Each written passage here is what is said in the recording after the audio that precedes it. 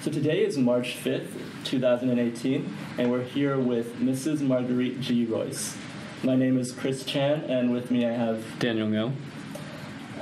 So let's begin. We're going to first start off with your childhood and your family. So can you start off with your date of birth and talk a little bit about your family and your siblings? Okay. I was born on June 13th, 1944, and I am the youngest of 12 children. And now I look back, I think of my childhood years as my happiest years. My oldest sister, Daisy, was 22 years older than I. And then there was Ruby, 2 years younger. And number 3 was George, 4 years younger. And then Robert, 2 years younger. David, 2 years younger. Mamie, 2 years younger. Mary Ann, about a year and a half younger. And I think a year and a half between Mary Ann and my twin brothers, Joe and John. And maybe 2 years between the twins and brother Tom. And then 2 years between Tom and brother Alfred, and I'm the last. And then there were 3 years between me and my last brother. And there were happy times. I don't know if you're, unfortunately, my eldest sister, who also was old enough to be my mother, but she took care of me. She died tragically in childbirth in Houston at the age of about 27, which was a shock. So I only have, young memories of her, and they were good because she was like my protective mother. But then the rest of my siblings were with me a long time, so I have memories of each of them, and big family. Some you're closer than others, and we just growing most up in Houston. It was a good family period, and we had family dinners and lots of get-togethers and lots of friends, and our house was very open to people. Chinese coming from anywhere, particularly in the South, where my parents had been in Lake Village, Arkansas, where the first 10 were born. And so you just hear people from those families and friends of friends who came to Houston were welcome. So it was a very open period for me. And would you say you were kind of brought up by your siblings, your elder siblings, or how would you describe your relationship with your parents versus your siblings as the youngest of 12? Well, I realized my mother was older, for a mother. And I saw, because I had to, my first language actually was Chinese as the youngest, so she kept me close to her. And I used to actually sleep with her on the bed as a child. But once I started school, I realized that, fortunately I'm going to be candid, that she was old-fashioned, and she was old country, and we only spoke Chinese, and that's why her English was always poor.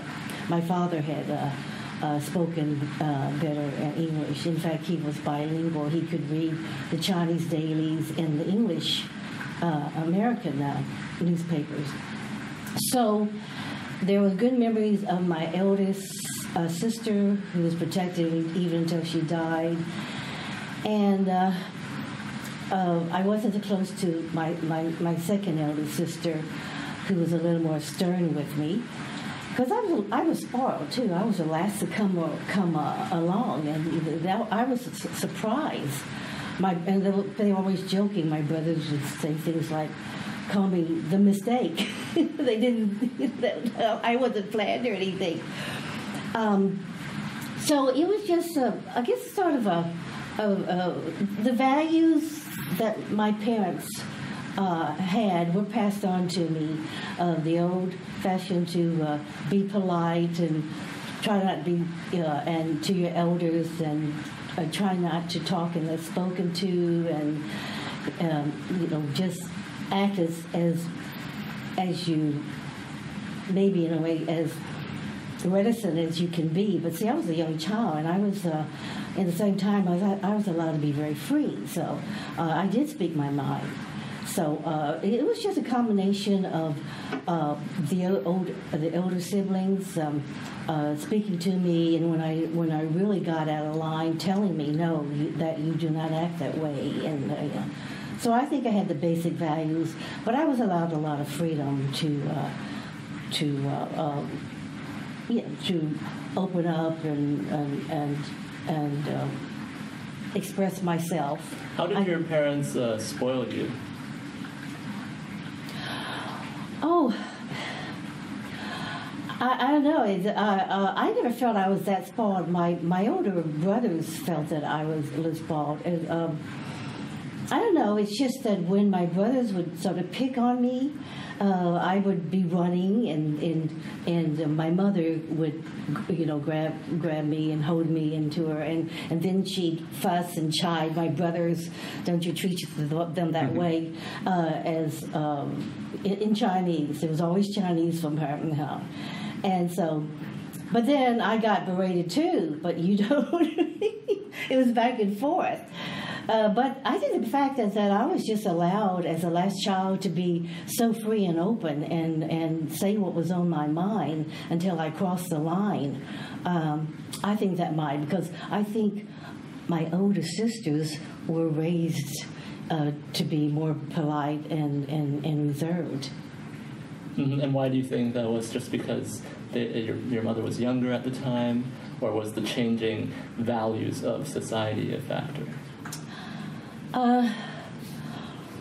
I'm not really sure. It could be, when they're older, the parents do treat the elder siblings as stricter and let them. But that might have been in, and then during stay in the United States, and realize that this was the American way of life, and of course she's going to to be American. I think my parents entertained the thought the one time that they could do well here financially, something, and take the family back to China. And she would talk about it sometimes when I was young, but that did not become realistic because we were Americans, and we had American values, and we would have never fit in. How old was your mother when you were born? I think the birth certificate says that she was about 47. But I'm going to say, I tend to think they were both maybe 2 years older. There wasn't always, documented proof of their birth. So I think they had a tendency to fib a bit on the ages, and then they took the hospital and everything. Doctors took their word, so I think she was closer to 49. If she was, because I was sort of a change of what do you call it, baby, a late baby, as her system was changing into menopause. So I think that's why I was surprised. So you think, when they fib a bit about their age, it would be to have a younger age as opposed to an older age? Yeah, it would be, yes, because they realized they were older parents, and particularly being number 12 being born. What memories do you have of your father? Okay, they're good. My father, though, already he died when I was 10. So according to the birth certificate, something was 74. I tend to think he was more like 76. He was this grandfatherly man, and always smiling and talking, wore glasses, read his daily papers, Chinese and English, drank coffee in the morning, and that's how he started his day. And I remember as a child being, when he's very affectionate, being pulled in between his legs while he's there and just being held. Mm-hmm. So there was love there. But in time I realized that, seeing other people, he's old enough to be like other people's grandfather, and I realized that later. But he was highly regarded in the community because he was a generous, kind man, very sociable, and even by American, Caucasian neighbors in the house, he was the friendly Chinese man on the block, and generous about giving both my parents, because we planted all the Chinese vegetables behind the house, because at that time we didn't have a Chinatown to go to get all the fresh produce. So all the Chinese vegetables, and that was part of buying the house in Houston. How good was the soil, because they were going to be planting all the vegetables. So he would share all that, things that the neighbors liked, and also give roses from our rose when they bloomed. But I know he was so generous because later I heard the stories where he loaned money to Chinese coming to this country, and sometimes it was never repaid. But he never, he forgave. He didn't, make a big deal about it, because I think generosity and goodness is part of it. So I think that was passed down to us. Better to give than to always receive. Mm-hmm. Did he ever teach you any lessons that, like generosity? Do you remember him saying any sayings that you still remember and keep close to heart? None of that, because both of them led by example. That's how you see how they treat others. But he would say he knew education was important for us to be successful in this country, and he says, you go to school, you make good grades, you study hard, you be a good girl, you be a good student. So they knew that A's and B's were good, and that A's were the best, straight A's. And one time I got a C. I think it was something in attendance, when I said, or they would grade you on your behavior, and I wasn't paying attention. I got a C, and my mother saw it on the report card, and she got angry. But I still had an A average, because I did well in the subjects. But here was, she moves in and out of her seat. She talks. So she's going to get a C for not staying in her seat. So. Do you speak to your parents in Chinese or English or both? Okay, they're good. I don't speak. English is my first and only language now. It was Cantonese. It was more of a sort of village dialect. Dad was Toisan, and Mom was from Hoi Ping.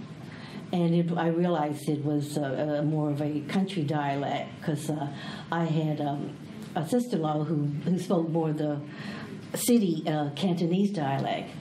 No, as long as I was home, it was Chinese, definitely, to my mother, and even Dad. But sometimes, when he spoke English, I could talk back to him in English. You see, that's how I lost my Chinese. Once I moved away, I moved away in '69 to Honolulu, Hawaii. And so each time I would come home, my mother would notice that my Chinese was poor. So eventually, and then when my mother died in '72, after that, I just started really losing my Chinese. And then there was also pressure to improve my English. to help me career-wise. And particularly, I was in journalism English. I felt I had to have high standards of speaking English. Okay.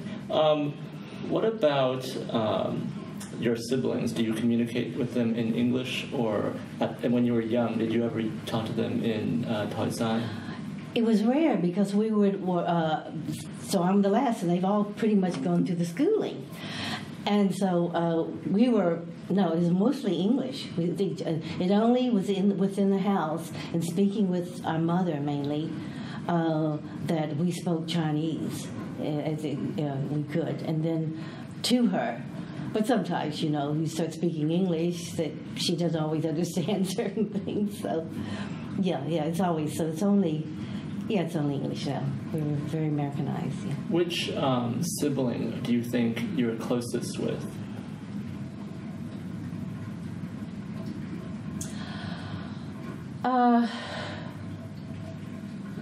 I have. It would be. I do. There are my two older sisters that who are quite different. We're all quite different in our personalities, but I think I probably admire my eldest brother George the most. He was more like in my father's image. Very responsible, member of the community, sociable, respected. People would take to his personality. He was just such a nice man. But what he said, you took him at his word, and yes, and because. As the big brother, when my father died, he had to take over the business, and he had been going to college. He had been going to the early days of U of H. It was a university, and it was Cougar College or something, and he had to drop out. So he sacrificed his college career to take over the family grocery business and help, secure. The financial health for the rest of us, and he just died. I think he's preceded me. You've done an interview with him, George Gee. So he died at 85 in 2013. Did you ever help out with the grocery store when you were young? Oh, exactly. We all had to work. That's the strong work ethic, and everybody, because that's how we made. You had to put in your hours at the store, and after school, you had to get your studies in, but you had to work. And as the youngest, they had me stacking canned goods, like. At the age of 3, 4, you may not remember, you young guys, but there were these little pet milk cans and things like that. They were small, and you would put them on the lower shelf, and they would open a case for me, and they'd say, "Okay, you stack them." They would give me tests like that, and then as I got older, by the time I was 9, I was cashiering. And by the time I was 12, I was sort of a junior cashier helping my sister. And, these are days of the, it's the immigrant story of the, subsequent Koreans and the Vietnamese who start, owning these 7-Eleven stores. But those days, our family grocery store, you didn't have the benefits of the mechanization of pricing. You had to know the price of every item, and you had to, in and work the cash register. Do you remember some of the prices? Oh, things were cheap. Small loaf of bread, 17 to 21 cents. Maybe, what was milk? I don't know. It was milk, maybe, in quart or something, 10 cents, something like that. Don't take it for accuracy, but much less, and even cigarettes. And at that time, I was allowed to sell the cigarettes underage, or at least they never came and checked up on us. Yeah, oh God, well, cigarettes at that time might have been around less than about $1 or something. Yeah. What was the most expensive thing that you sold at the store? It's really, I'm kind of hard to think about. It could have been, I don't know. It's hard to remember. It could have been in the drug department, in where they were, and I can't remember what little, maybe some drug items, but nothing really, stands out to me. These beauty products that were on the line back there. Yeah, they tend the items back there tend to be more expensive. Otherwise, it's produce and groceries and the meat. Of course, your steak, your top grade steaks would cost more a pound. But my gosh, that's nothing. It's steak for $1, $2, something like that. Things like that product. But no one item stands out in my mind as something terribly expensive. Did you get paid? No. We didn't really get salaries. See, money was given to us as needed for school expenses. Food was always there.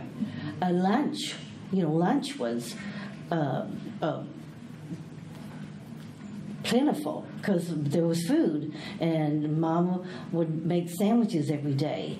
It wasn't until I was probably in high school that I could get a little more change and go through the cafeteria and I get 25 cents or something. You could get a whole meal for 25 cents.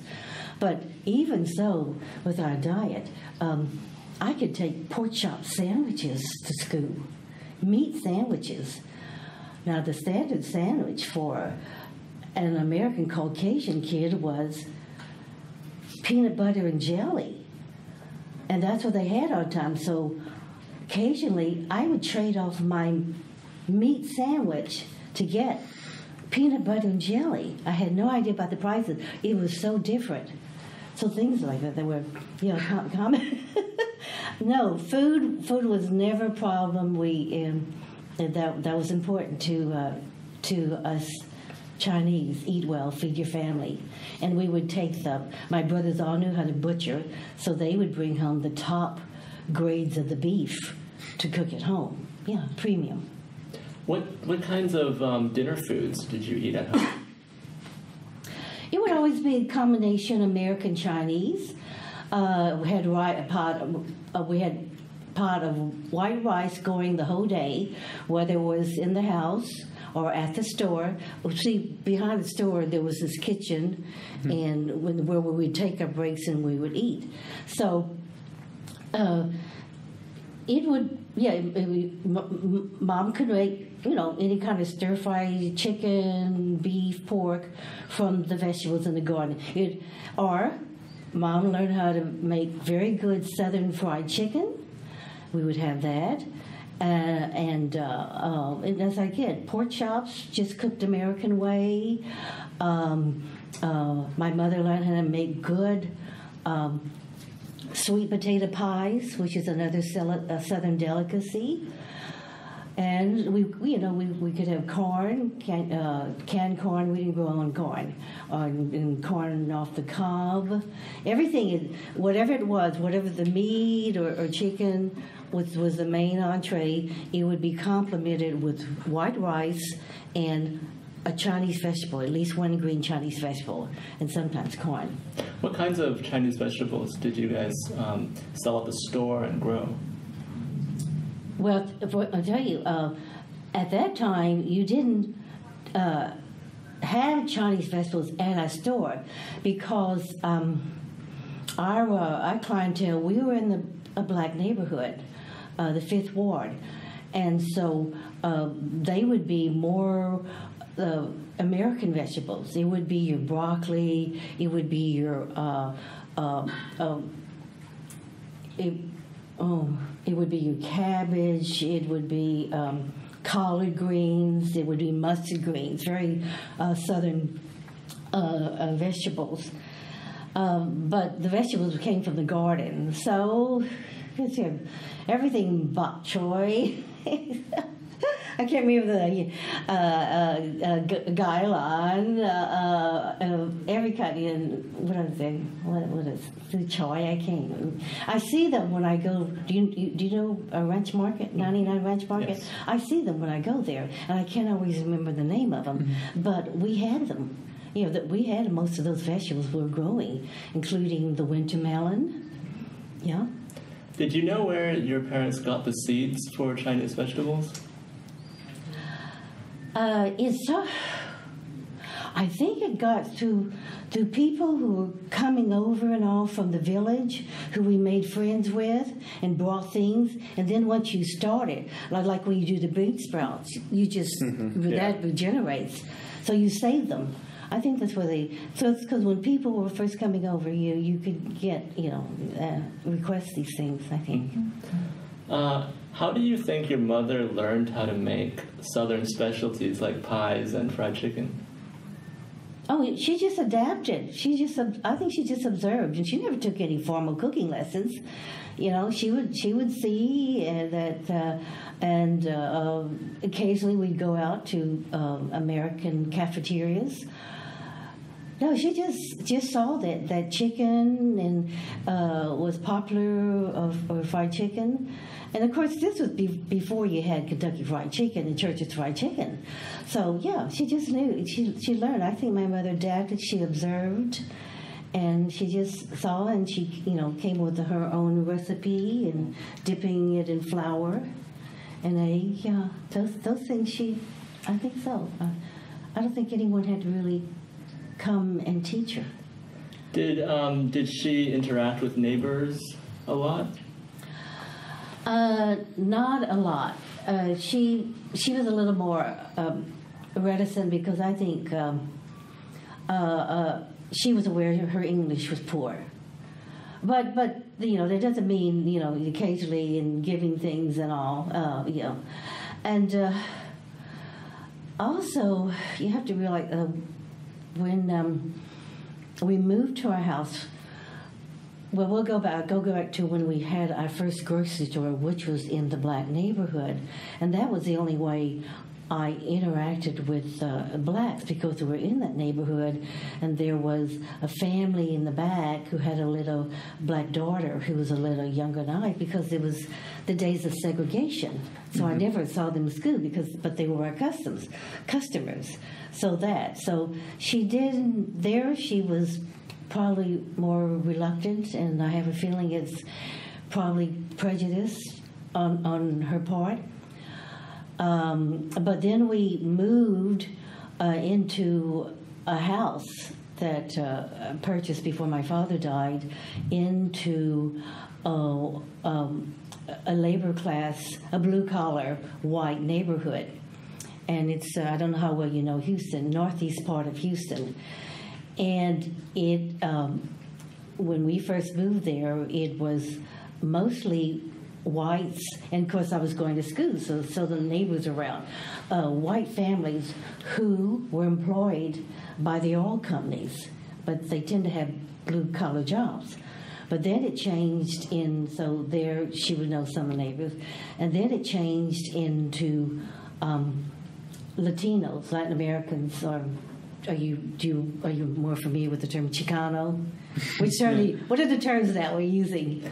I hear Latino, Hispanic, yeah, Latino, probably. Chicano. Yeah, for Texas, a lot of big Chicano, and California's Latinos.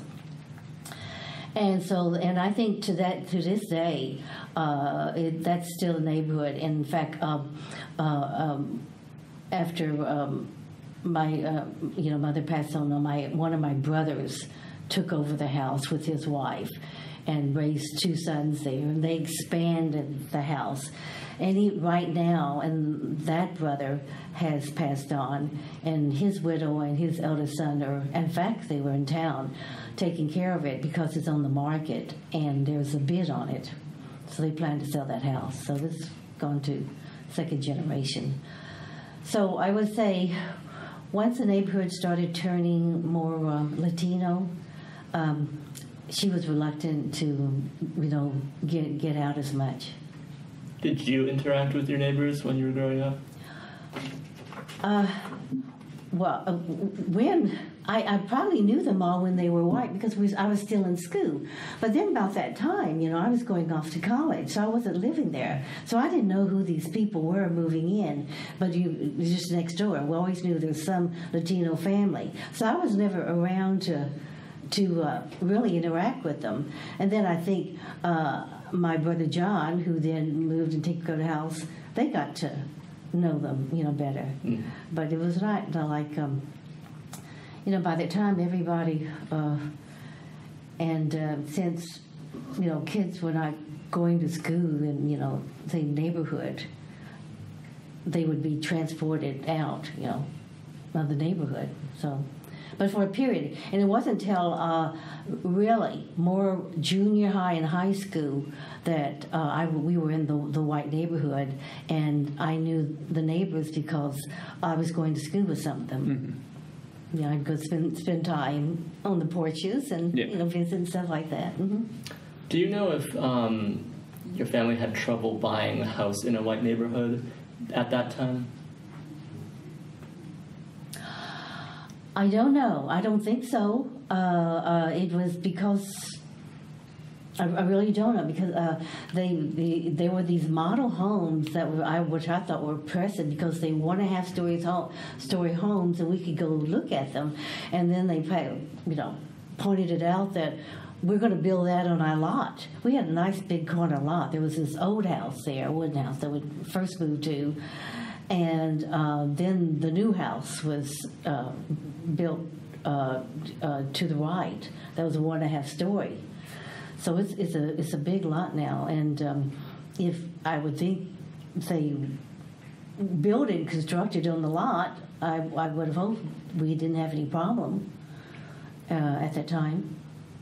What was the name of the grocery store that you first worked at, or your family's grocery store?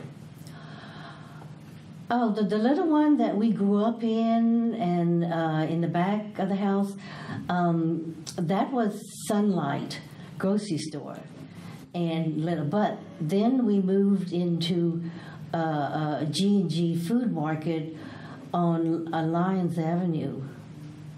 At that time, the neighborhood was actually separated by the railroad tracks, so the whites were on part of the railroad track, the working class whites that we moved into, and the other was still moving into the Fifth Ward, which is the black neighborhood. So that's where our store had to be. And so that market was a little larger. And then what happened is, probably by that time, my older siblings were going to college, and we had moved into the house in the white neighborhood. So then, though, I had to go work in that store, G&G Food Mart, where I spent most of my working years from, probably, it was only when I was small. I'm going to say 8, 9, on up to close to 18 when I continued working part-time in the store. How would you describe the differences between G&G Food Market at that time and the grocery stores we have today? Oh, they are small. Yes, they're small stores, but to me it looked pretty big. At the time, because it was larger than the little grocery store on Market where I grew up behind. But I will only compare it to I live in California, and not Southern California, but before we moved to Southern California, we were in Northern California and living in Berkeley. And there are these little community stores in the Berkeley neighborhoods that remind me that are just for the people who live there. But even those, and many of them are run by Asians, Chinese or Japanese. But even those, and they cater just to the people in the neighborhood. Even those are smaller than what we had. We had a market that had at least 3 aisles, and you enter and cashier on the right, and all the dry goods on the right, left produce and canned goods, and all the way back was the meat market, where things were all custom cut and for you. So it was very nice. But then you compare it to at that time, a first chain. I'm trying to remember. Weingarten was a big chain. Have you heard of that store? Weingarten? Yeah. Only through the archive. You did? Oh, that's an old Jewish chain, yeah.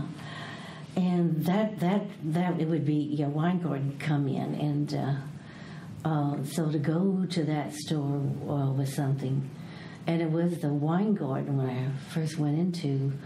I used to go there, where I always remember the 2 water fountains, and one was for whites and one was for colored, and I knew that I could walk over the step to the white water fountain and drink from it. And it was at Weingarten's. So I saw how big they were. Not really our competition, because of our clientele were basically the blacks, African Americans in the neighborhood, who we really knew well, had relationships with, and were protective of us. And they would let us know when things were not happening right. When the cell boys who would deliver our flyers to the neighborhood. Well, one time they just dumped them all in the ditch, and they never got delivered. Well, they would get reported, and our customers were telling us that they dumped your, and we knew who to reprimand, who was responsible for it, and even there too, they were Christian. They knew, particularly my brother George was very Christian. And extended credit to them. We had credit, and then they would pay the bills when their checks came in.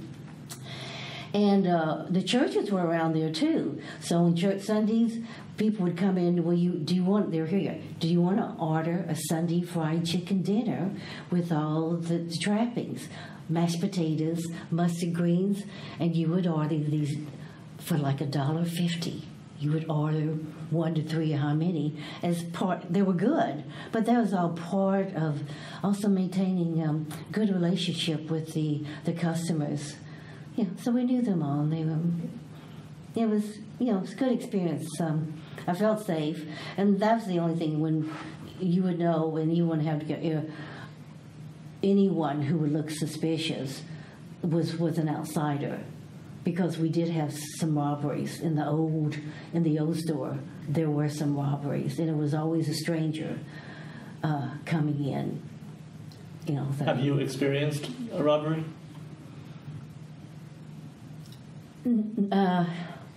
Not actually in the grocery. It would happen. I remember it happened when my parents were both working, and they would be taken advantage of. And I was little, and I didn't actually see it. It would be after effects, and Dad would be running out. Oh, he stole something,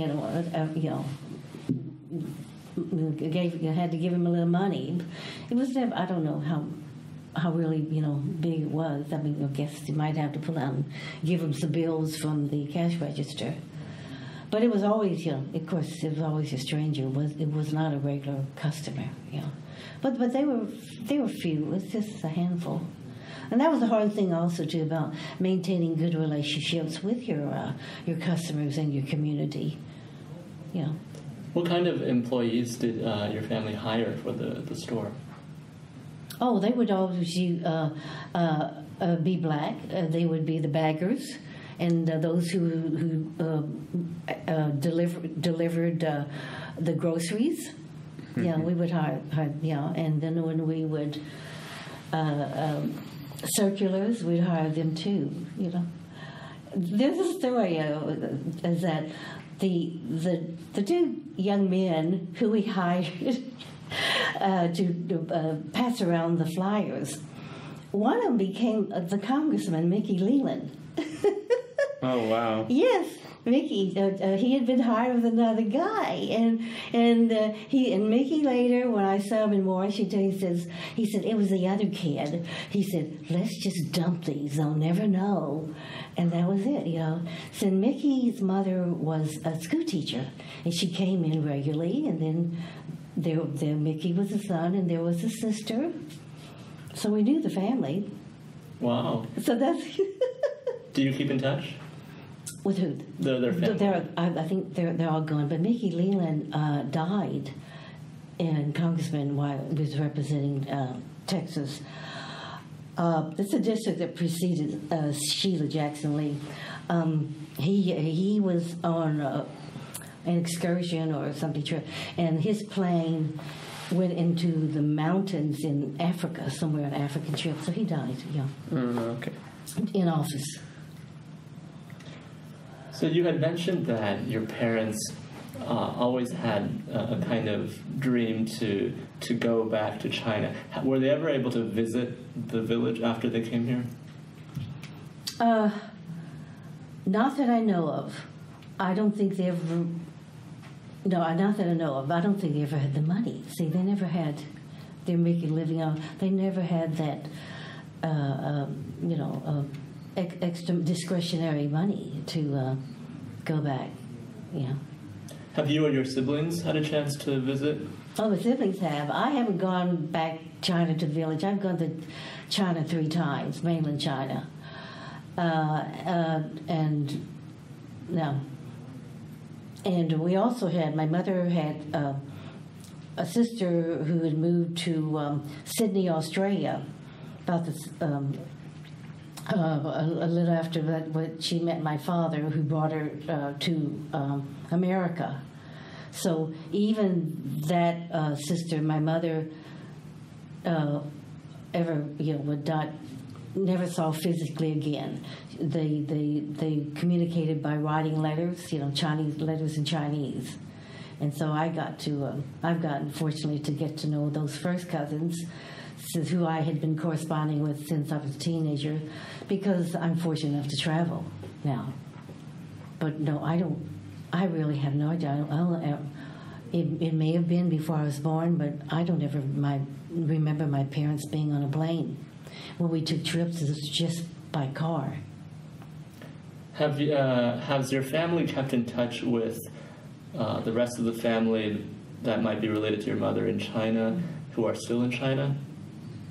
I don't think anymore. It would be, second, third generation and all. It's just, it was mainly these 2 younger sisters, and then the younger sister was in Hong Kong. I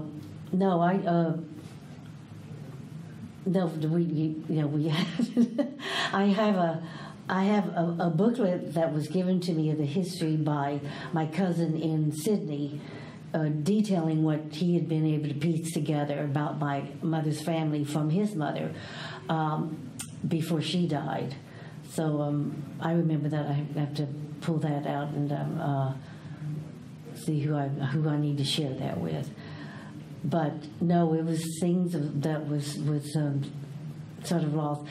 But if it was happening, it was probably before I was born, because there's a family album, black and white photos of old Chinese sitting in chairs, these very formal pictures that were probably related to her or my father. And we don't know who they were. It would be the older siblings who might have recollections of them. Were you close with Harry Gee's family? Oh yes, it was. You're talking about Harry Gee Sr., who was one of the first to arrive here. And it was Harry Gee Sr. who wrote my father. I assume he wrote him, contacted my father, and said that Houston would be a good city to come to for Chinese. It was a growing city, and not just our family. He thought we needed to get out of Lake Village, Arkansas, and that little grocery merchant store.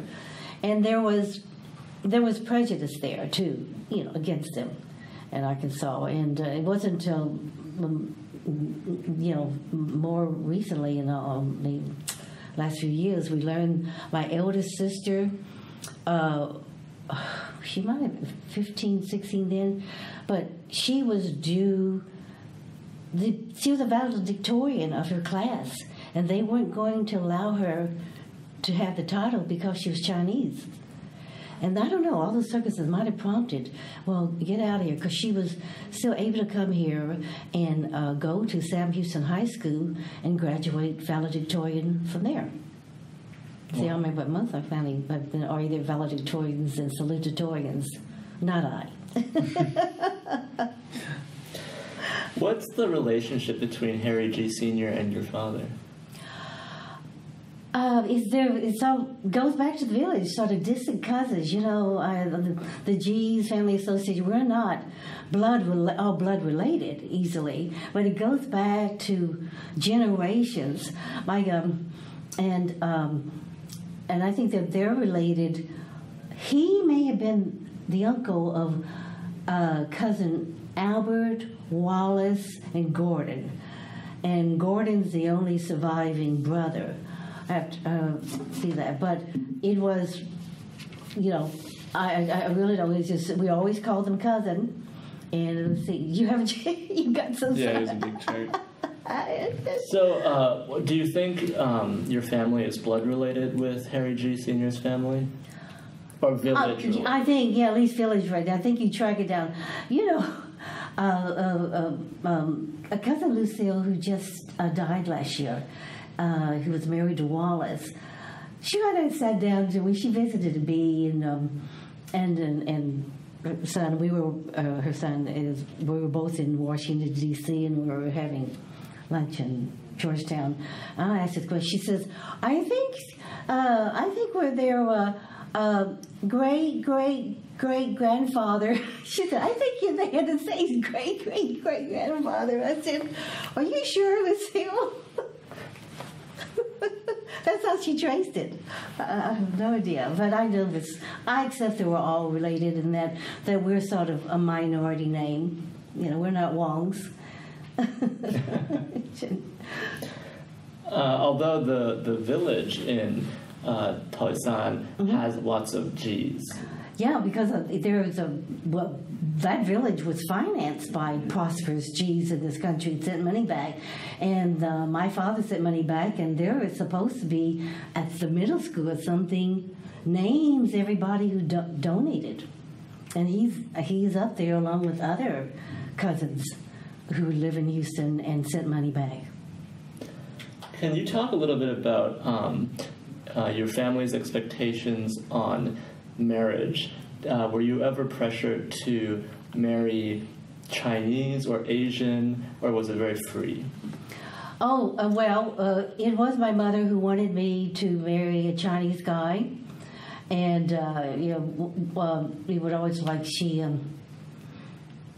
she knew I had American friends I socialized with, and I'll tell you, one time I did date a Shanghainese guy at University of Houston, and I brought him home, and she knew he was Shanghainese, and she didn't like him.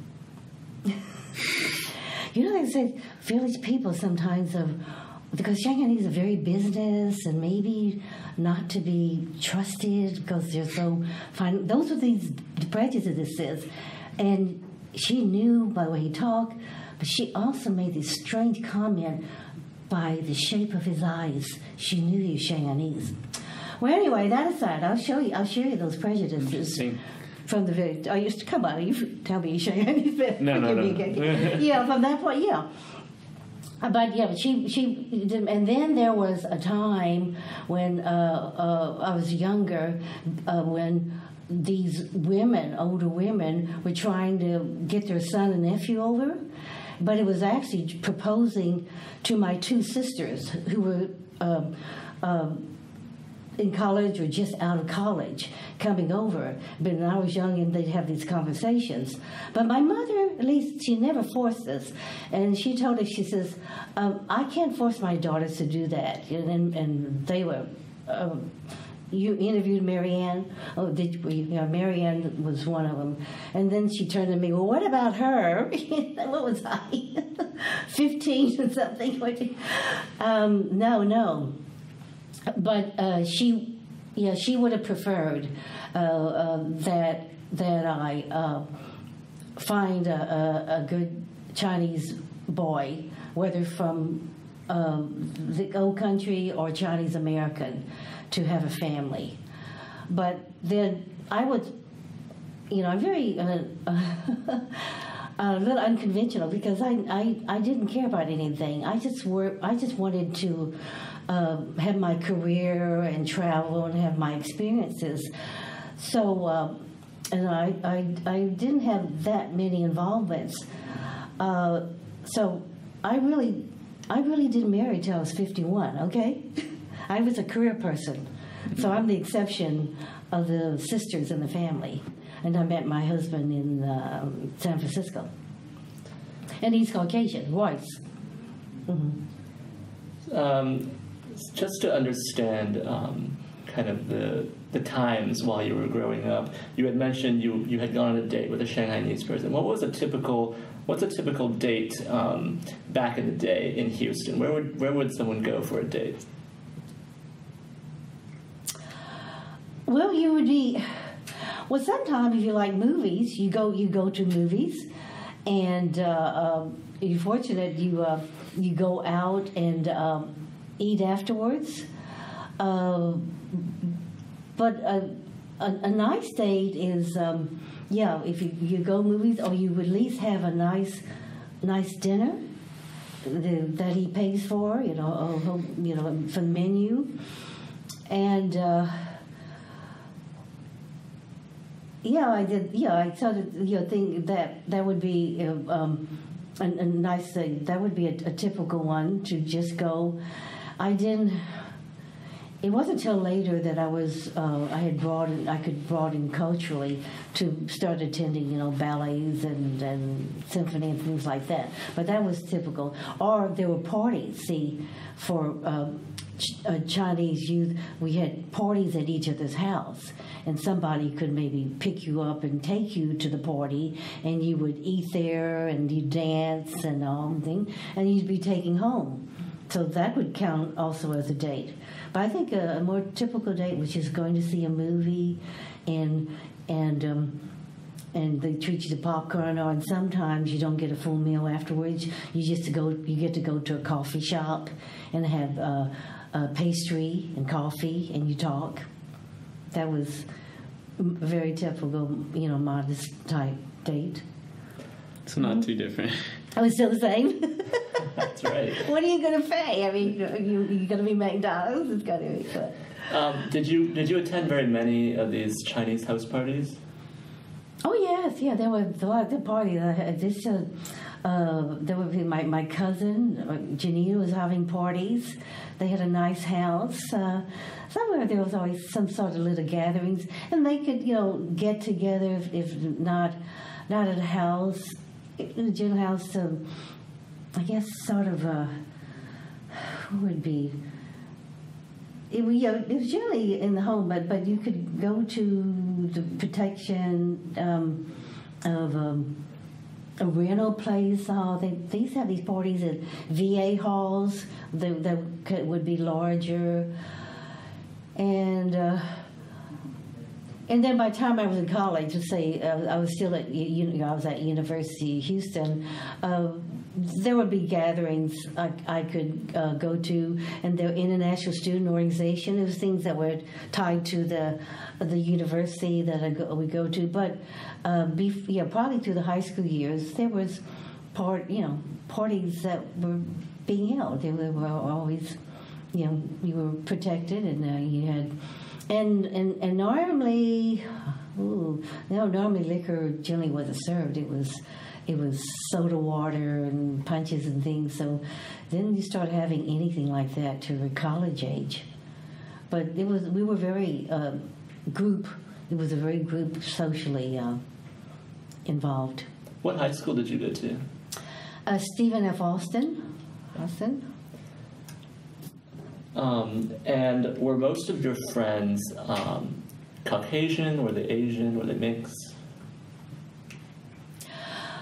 By the time my friends tended to be more Caucasian because of my activities there, being on the school paper, honor society. I was even an ROTC sponsor. Do you know what that is? Yes. Okay. Wow. Yeah, I was an ROTC sponsor, and so it was mainly that, all those school activities. But I have to understand too, the Asian friends would be in a separate category. The Asian friends that you had, either related to you or friends, and they had been maybe developed through the church, and then outside the church would have parties. Those groups were separate, so you'd have different crowds that you could be with, because generally I didn't have all the same things in common with Asian friends that I had the school activities with. Mm-hmm. You mentioned you went to college at UH. Mm-hmm. What did you major in? My undergraduate degree from there is journalism, English, teacher education. So I had to have a double major and then take the teacher education credits because I decided it was good to have, because for a first job, being a teacher was a good job. It paid well. So that's why I took all the education courses. How would you describe your career? Very, very fluid.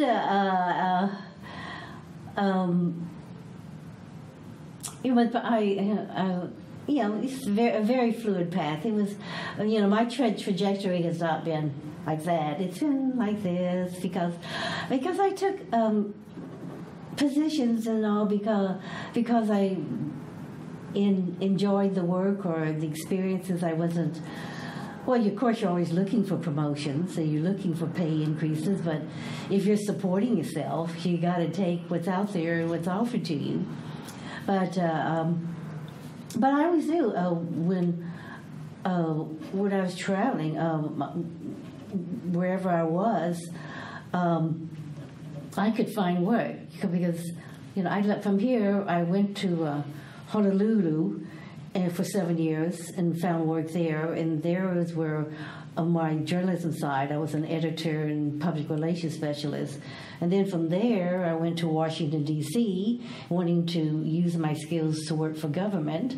I stayed there 9 years, and then from D.C. I came back over to the West Coast, California.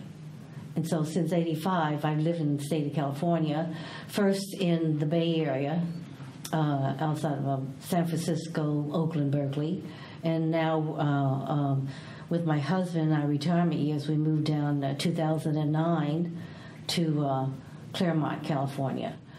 So I was confident. I just always, the thing, the words of my father, you need to work hard, apply yourself, get out there and look for those jobs and fight for them.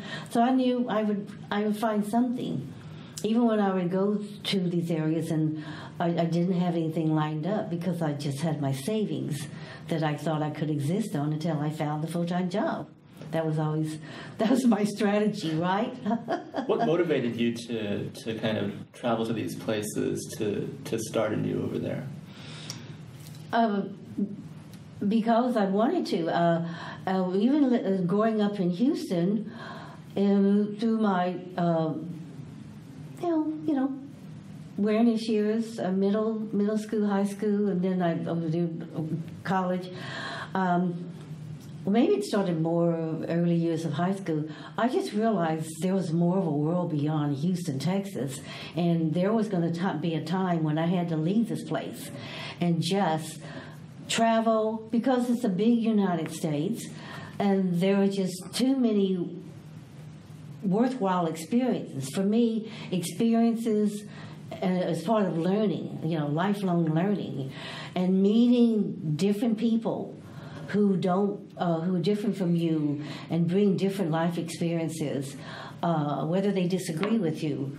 I don't have to be. I enjoy that. That's why at UH I sought out being part of the international students, because I wanted to learn from them and I wanted to be with them. So I knew. So then, by the time I'd graduate from University of Houston, and then I said, okay, I'll go ahead and teach at Galena Park. And then after 1 year, I was a little tired of teaching already. And these were the good days, right? The biggest issues were don't wear too much makeup and have your skirts too short, or you had to go see the dean. And even I, as a teacher, had my skirts too short, so the dean had to talk to me. And so in that, I decided to take a vacation to visit my sister in Honolulu. It was during the summer, and said, "Okay, I want to go." And to go to Hawaii for the first time, so multicultural and so free, where people are proud of their heritage, and they accept you and very tolerant of the lifestyle. I fell in love with the place, and I had always kept up my professional organization. So what you do, you look up the chapters in these areas. If it's editing group, it's a public relations group, women in communications, and there are contacts there, and you make it's a sort of networking, and they'll tell you what the jobs were available. So I started looking for jobs, but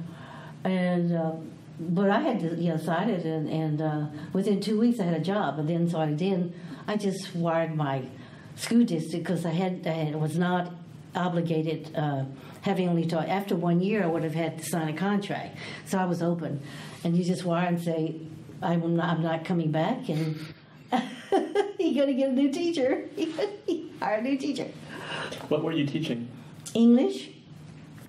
To which what kind of student? I was junior and seniors. They hired 3 teachers, 1 white, 1 black, and 1 Asian or Chinese, and I think that was intentional attempt at diversity, because Texas took its time in integrating, and it was the first few years they were accepting blacks at this high school. So that's when I noticed the black students, there. So I think that was intentional. But I was the oldest of the 3, so they gave me juniors and seniors to teach. And they already had a journalism teacher who I knew from college. So. Did you continue to be a teacher in Honolulu? No, I've never gone back. I've just gone into my field, journalism, and which has been led me to, first 13, 14 years, I was a writer and editor, and also a public relations practitioner. I would get these jobs to say, public relations, director, / editor, stuff like that. So I utilized my skills in that area, because I could edit. There was usually a newsletter to edit and produce brochures for the organization. And then I developed public relations contacts. What do you think has been your most meaningful experience? Oh my! What a difficult. You mean one experience in a job, or you mentioned that you really valued experience. That's what motivated you to travel around, to try new things. Is there a particular experience that you think back most fondly of? Well, I think it'd be more the early jobs. I've had I've had a lot of jobs, and then they have been difficult and challenging. They're generally under pressure because you're meeting deadlines, in producing your products. And then when I also in Washington, I got into. I worked for a higher education group where I took on a responsibility to be part-time half development director and then the public information director. So doing all these publications and some PR activities, issuing press releases, etc. But the development side is the fundraising side, raising the monies for the nonprofit organization. And it was the organization for small colleges, which are your smaller, sectarian groups, your St. Mary's, St. John's, New Hampshire, I think even Washington University in St. Louis for a while. Anyway, so there I learned fundraising and I applied my skills to start writing proposals to bring in money for the group, and that's what I moved into the area after writing and editing because there was more call for being a fundraiser in nonprofits. So then the pressures became even greater because I would be under pressure to raise money to keep the organization financially viable. So I would say early on, maybe when I was still an editor, I got my first job in Honolulu was for the Hawaii Heart Association, which is a nonprofit, it's a large nonprofit health group, but you educate, advocate for educating people about heart disease. But because I was so new there, and I had some new experiences, and I had a very well-rounded opportunities to develop my skills, not just writing and editing brochures. I had to make contacts with the radio stations, the TV stations. I had to have contacts with the newspapers. I had to maintain my professional organizations and all that. So it was very well-rounded, and it was a very learning experience. And I had support from my boss. He just thought I was doing a great job, and he would pay for all my memberships in these groups because he saw it that it was advantageous for the organizations. So I find throughout my life's experiences and career, whenever I am new to something and I have new challenges and I'm learning and I'm growing, then I feel better. I feel that I'm not doing the same routine thing. I think I have a somewhat low threshold for boredom. So I've had to, just keep doing these things. I didn't want to do things over and over. Some people more comfortable, and then, yeah. Absolutely. Mm-hmm. What year did you leave Houston again? 1969. Do you have any memories of the civil rights movement? Oh, yes. Oh, sure. We were watching it on television, and all the news. I wasn't active then, and it was just, horrible seeing. I always very sympathetic with black people and seeing them, sprayed by water and hoses. I remember those vividly on TV. So then, but I didn't really. At least I was in Hawaii. Then when Hawaii was from 69 to 76, and of course, I kept, up with that of what was happening, and also part of those later years in Hawaii, I was developing my feminism because I had women who were early feminists in who were communicators that made friends. So it wasn't until moving to Washington that I really took on more of the activist leanings, and there it was on behalf of Asian Americans working in government and all, and then I headed an organization for Pan-Asian American women, and then I helped co-found an organization with other women of color, Black, Hispanic, Asian. That we were Chinese and Japanese mainly, and Native American. So there, because I was an activist, I became more committed. But still, it was probably toward the end. It's really more toward the end of the actual civil rights. But there was a period of where affirmative action and civil rights were prevalent under the Carter administration.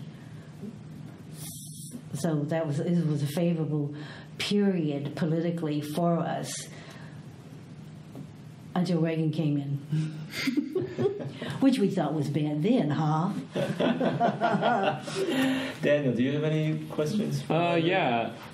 So, kind of going back to your older siblings, you were talking about how they did some of the instilling of values in you. They would tell you, like, oh, you can't do that. Yeah, what other parental roles did they take on? Like, I know they helped in the store. Did they, like, cook or drive you around, things like that? Oh, yes, I couldn't, the brothers, because I didn't get my license till I was 19. So the brothers had to drive us around to activities. It's so, I was so independent, so young, when it was my two older sisters who would literally buy my clothes. But then, by the time my and things, here's the other thing, right? Clothes were passed down from my two other sisters by my mother and to me, okay? And then once my sisters, because the sister closest to me, it was the brothers. There are 4 brothers between me and Mary Ann. So Mary Ann's 8 years older than I. So they're off, college already. So I'm at home and still in my middle years, right? Junior high school years, and also I'm very independent, so I can go when I started having a little money. I can go buy my clothes at Woolworths, places like that, and buy my very first heels. The things. So when I saw other, because I was tired of the hand-me-downs, and then so I could buy my own clothes. No, it would just be big sister talk. I mean, they didn't have to be that protective of me. I think they just had to keep me in line. Mm-hmm. And then I know George went on to open some of his own businesses. Did you ever work with those? Or he also worked in a restaurant? Oh, yes. I was very involved. Once George turned the grocery store over to my brother Johnny, who had come out of the Army to run, he had some jobs, and he would be the manager of my cousin Albert's restaurant. My cousin Albert Gee is noted for introducing Cantonese cooking to Houston. Oh, really? Yeah, his old Ding Hao restaurant was very famous. Well, then he opened a Poly-Asian, a very sophisticated Poly-Asian restaurant. It was very nice, the dark tropical thing, the Mai Tais and everything, and sitting on the mats and everything. It was upscale. And so he was the manager. So I would get recruited to go help him, and mainly it was to be the hostess, to help seat them, and also when the young guy didn't show up to park the cars, I had to park the cars. Yeah. So how old were you for this? I was probably about 18, 19. Oh, okay. Yeah, because I was college age, and I was still here. So that venture. So I was always on call, and part of the time I had been living with them for a bit when I was going to UH, and then my senior years, I moved out to an apartment with two other gals. And then he had an export-import business, and I can't remember where it was. And sometimes I would get recruited to go out there and help him in that business. It was always like, Marguerite, I need you. Come. Okay. Big brother said he needed me, and it was my responsibility to help. So I did. And then he eventually got into the insurance business, where he really was successful. But he had those two. I remember he had these two little interim jobs until he got into insurance. That's something. Mm-hmm. Mm-hmm.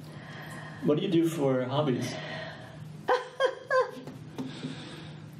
I'm not a real, I'm not into sports. And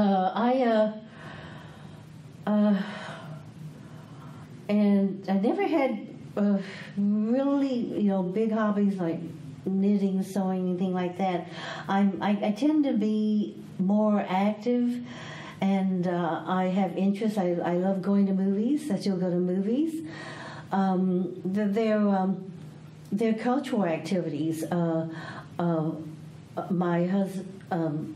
My husband and I go into opera and theater in L.A. We drive in there. I like the cultures. So I don't have any conventional hobbies that like women my age might have, because I was never good at knitting and crocheting and stuff like that. And I'm a fairly good cook. I can cook Chinese dishes and other foods. Listen, it's a lot, and I don't lead a sedentary life. I try to exercise. I try to get on to exercise.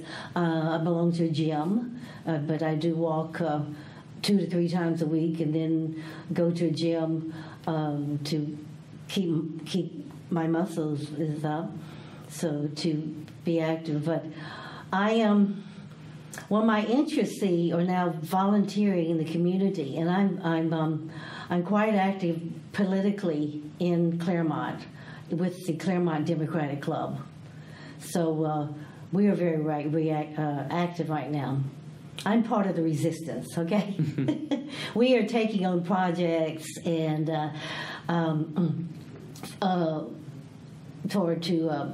to run Democrats against some of the Republicans in staunch districts.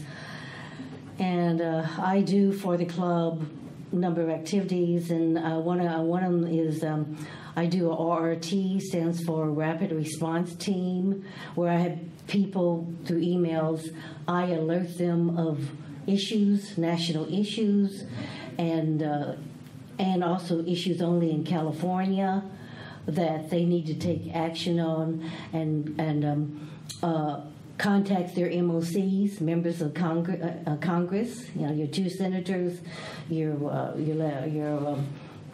representative, and then California, you have an assembly person and you have a local senator.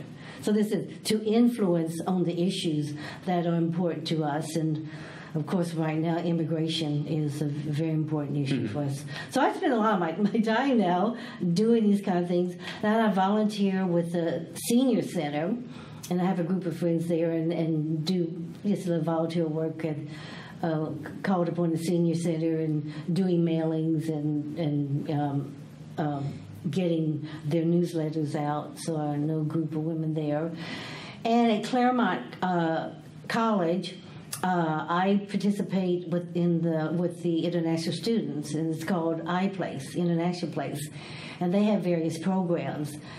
And I've really curtailed my activities now. So what I do is I take on at least one international or foreign student who wants to improve his or her English, and mainly they're Asian students. They're Chinese. They're Japanese, they're Korean. At least they sign those to me, but we only speak Chinese. So that really is what occupies my time. It's almost like part-time work, because when you're a volunteer, those are the things I do. And then there are my cultural activities and breaks, and then I travel with my husband, who travels a lot, and we just got back from Jerusalem before we came here, and what else we do? Yeah, the cultural activities and I arrange for the tickets or the symphony concerts and things like that we go to, and then check out good eating places, new good eating places that are near us or around. Before coming back to Houston, I go on Yelp and I check out the new Mexican and barbecue places so we could try them. Wonderful. So that keeps me busy. I slow down. I slow down some. I'm not as active as I really used to be, but I can do something. That's great. You just reminded me of two more questions I had. You said when you were younger, with basically every meal you had white rice and at least one Chinese vegetable. How important is Chinese food to you in your diet today? It's not something I have every day. No, it is. I will have these dishes, and we go out for special meals, and particularly go out for dim sum. But my diet is just, it's probably more Mediterranean. I want to keep it very healthy. Really? I don't eat white rice until we go out. I cook brown rice, quinoa, and couscous.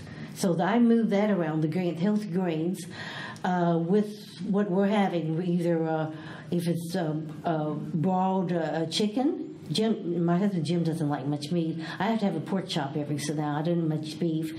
It's chicken or turkey. I use ground turkey for my pasta I have very little beef. So I will cook pasta, and I always have, if it's chicken, seafood, always seafood, shrimp. Fish about twice a week. He loves fish, so it's salmon and what you buy at the market. But it's not. I have different sauces if I'm baking in the oven. But generally, when I go buy a fresh fish at Ranch 99, I steam it. I cook it the Chinese way. Yeah. So certain things are kind of stir fry. No, but I do not have to have Chinese food every day. It's just like feeling every so often. Chinese food, and then the really good restaurants are not close to us. Oh, okay. But sometimes, if I'm really craving something fast, I go to Panda Express. Oh, you got that right. But so it's not. So my other question was: you said you married when you were 51. How did you meet your husband? How did you decide, now's the time to get married and stop focusing so much on my career or your career? Yeah, I guess I'm not going to be able to tell you exactly all the circumstances, since this is for posterity after I'm gone. But it wasn't some sort of it wasn't exactly a dating service. It's something like they're looking for partners for compatibility and given my characteristics, because I was looking for someone who'd be compatible with me, where I could start having having a dinner companion to have conversation with. You know, a lot of places, restaurants, sometimes you're not feel comfortable, or they don't make you feel comfortable if you're eating alone. And then if you can find a female friend, and they always put you at the worst tables too, you know. So I wanted, firstly, I just wanted male companionship, and I had, at that time, I had almost resigned myself to being single. I said, I'll just, try it. So he was one of the people who responded, and through his message and all, we agreed to meet. And you're doing good at that age to find a man who would pay for his share of the coffee, or pay for your coffee. He'll pay for his coffee. So he was treating me to dinner. He took me to a Thai restaurant. So I thought that was precedent. This man is going to treat me to dinner. And we went to a Thai restaurant, and then I had, conversations, started talking, and he was a philosophy professor at San Francisco State. So I said, he's employed, and well, okay. Don't worry. And he's taking me out to dinner because I'm a single woman, a career woman. You pretty much are paying your way a lot of these things, and at that age, single men you might meet are somewhat losers, They're not going to pay for anything. So I was impressed. We had good conversations. He's shy. He's an introvert. And the fact that he has interests in Asian culture, he's multilingual. He's a scholar. He can read and write some Japanese, and through that he's picked up kanji. He can read more Chinese than I can. And he's traveled to Japan on business, and so I would go to Japan with him. He belonged to the Asian Art Museum. We both belonged there, and they would go to events together. So he loves the bronze at the Asian Art. So we had things in common. And because he loves Asian culture, I think he would be attracted to an Asian woman, and we would have things in common. And he had Asian friends. So it developed. It just developed. We knew each other for 2 full years before. He was divorced before we decided to get married. Wonderful. Okay. Did you have any other questions? No, I'm good. Well, that was all that I had, so thank you so much for your time. Okay, Thank you. Okay, thank you. So what do well, you're going to take me to the archives. Right.